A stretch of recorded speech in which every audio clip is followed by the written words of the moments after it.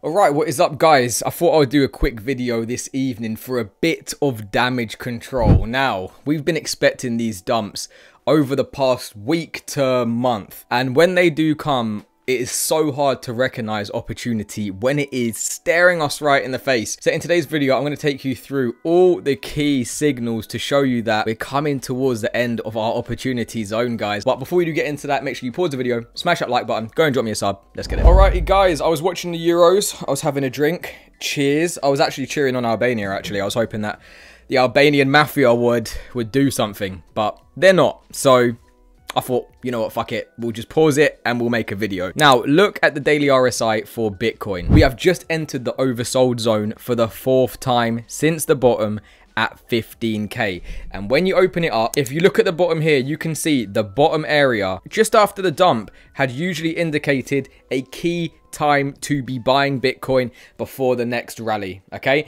And in every single one of these times, everyone was just super doomer mode and they're saying the rally's over. We're going to prices that were stupidly low, that weren't even real targets, with no clear explanation. It was just over for Bitcoin. Okay, so that's number one. Number two, I saw this from Rec Capital and it's actually true. I mean, extreme fear precedes financial opportunity, and it always has. I actually posted this in the Market Watch not too long ago, guys, but look, after the Bitcoin ETF started trading, we saw a 90% rally. This came after a 77 correction or slash bear market for Bitcoin. Now imagine what is to come for Ethereum and our alts. And yes, I mean, we did have a insta dump right after the ETF started trading because everyone was going long, right? If everyone's going long, the market's usually going to short.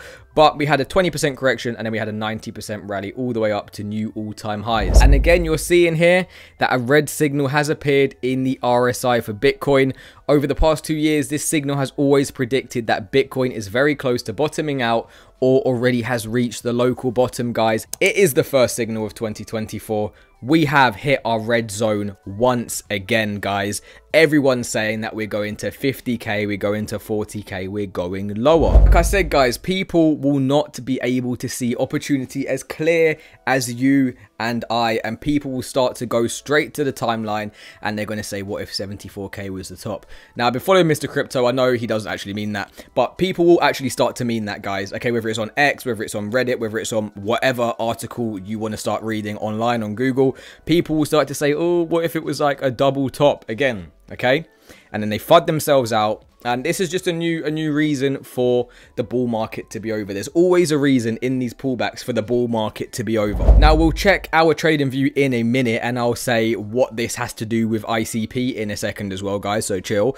But look, people are starting to say 52k, 50k. Soon it's going to be an even lower target. And I'll show you in our trading view, which we've been tracking for so long, as to why 52k, I mean, maybe it flash wicks down there, but why there's so much support above us, guys, okay? Now, people will see 52k and they're going to get scared and then they'll sell their bag at 60 because they say, well, that's, you know, over 10%, that's 15% lower than where we are now, so why don't I just get out of the market and then get back in?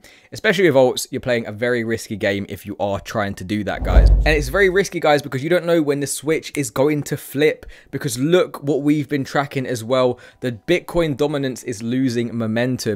And once the Bitcoin dominance does lose momentum and the ETH dominance does pick up, as I say to you guys every single day, you're probably thinking, shut up, stop saying that, right? As I say it to you every single day, guys, once we do start to have our breakdown in Bitcoin dominance, that is going to be when it is the real party time for us. Yeah, I mean, these videos are time sensitive, so, you know, ICP, Bitcoin, Ethereum could be at a higher price when I post this to tomorrow or the next day, or the next day we could dump even more, right? But the fact that we have our targets, I'm aiming for our targets. Until we lose our targets, then I'll say to all of you guys, right, maybe I was wrong and we're actually going lower than what I first expected. But until then, I mean, if I post a video to, like right now when it's $7.70 and then tomorrow ICP's, hits our $7.14 target, it's cool. It doesn't matter because that was a target anyway, and these are still in play, okay? The Bitcoin dominance falling is still in play. We are still at a super high level. We still need to pick up for ETH. ETH is literally about to break out. I'll stop ranting and I'll show you guys in a second. Get the price out of your head, guys, because the opportunity is right in front of you and you're wasting time. Now, when we move on to ICP, guys, look at the 1 week chart. The retest looks super healthy, okay? And there are many of you guys who are watching the video now, not all of you, but there are many, because you guys let me know, I know you guys by now, right, that have been buying ICP from like $3, $4, $5 beginning of the year, okay? So your bags were stacked back then, so these pullbacks don't really mean anything. It just means that you can actually use this as an opportunity.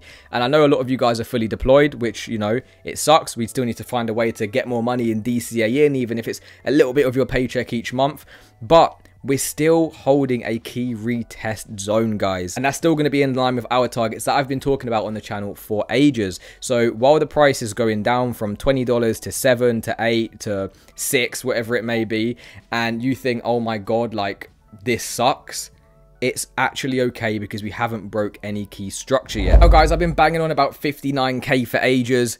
Finally, we are basically here, guys. We are still inside of the bull flag. We're still respecting the bull flag. And look what is to come after we break out from the bull flag. We're going to be a 6-digit coin for Bitcoin. We're going to be over 100k once we do complete this breakout target, guys. So while we're at 59k, there are going to be people that come in, and the retail that come in once we're at like 90, 99k.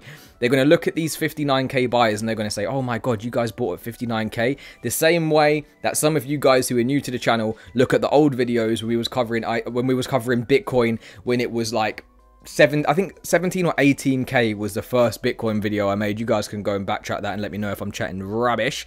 But it was around that time, guys, and all of our alts were at super discounted prices. We managed to pick up at the right time, okay? And having conviction in your alts, having conviction in the game plan overall, the long-term mindset is what helps you become successful as an investor.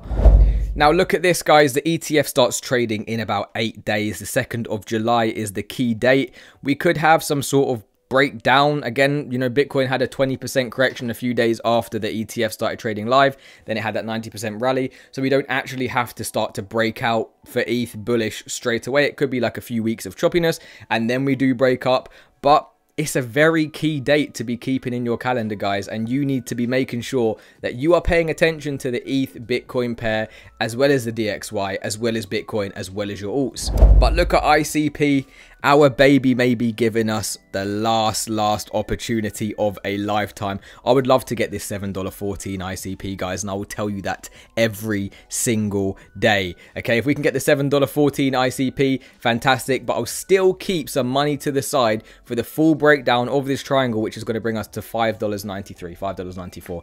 Okay, and again, as I will say to you, as I repeat to you all the time, please just keep some money to the side so that, you know, you are able to deploy on days like today. You put your buy orders in advance so that, you know, you're not really using that capital for anything else. You're not buying shit coins. You're not doing degen leverage, and you are able to just pick up prices that you've been looking at for months. Because if this comes and you've like absolutely spunked your whole load over the past month or something like that, then you're going to be kicking yourself when all of us are buying it and I'm saying, guys, we hit our targets, and then you're on the sidelines. Okay, so don't be that person. Be with us, be part of the family, okay, guys? So ICP, I mean, I'm still looking for that $7.14, still looking for that $6. So that's it, guys. Listen, I'm going to go back and watch the football now. You guys can let me know if you are watching the football as well. You can let me know how you're feeling about ICP, about Bitcoin. Guys, have a drink with me. Cheers, drink some water, take a chill pill.